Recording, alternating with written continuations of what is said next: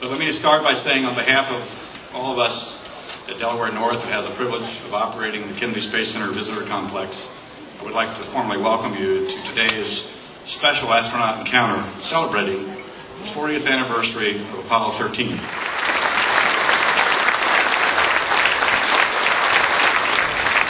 Thanks, Bill.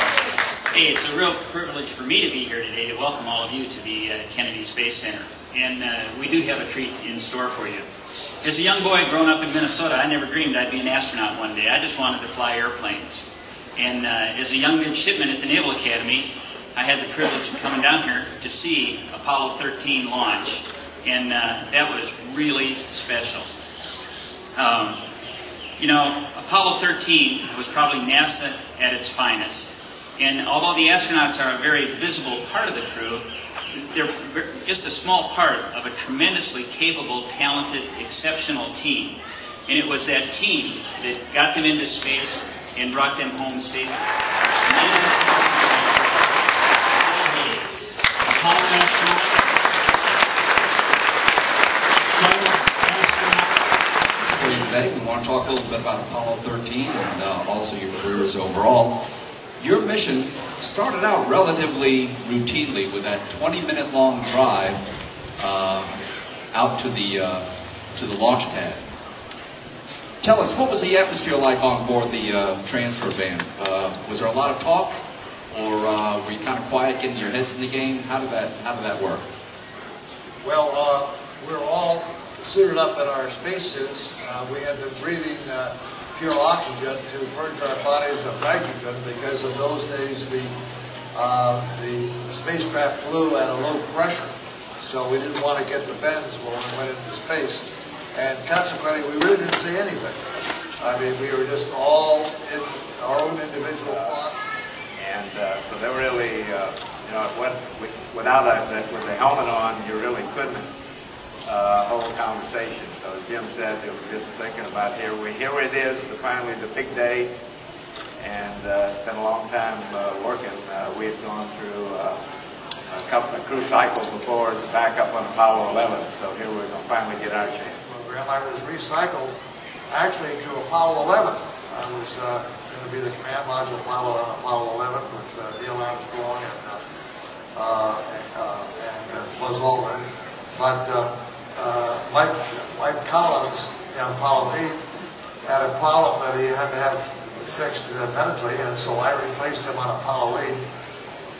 And those of you who are old enough to remember, it was the Christmas flight of 1968. This was really the high point of my space career. We were the first people to lead the way all the way to the moon, the first people to see the far side of the moon. We do not see the far side from the Earth, always keeps the far side away from us.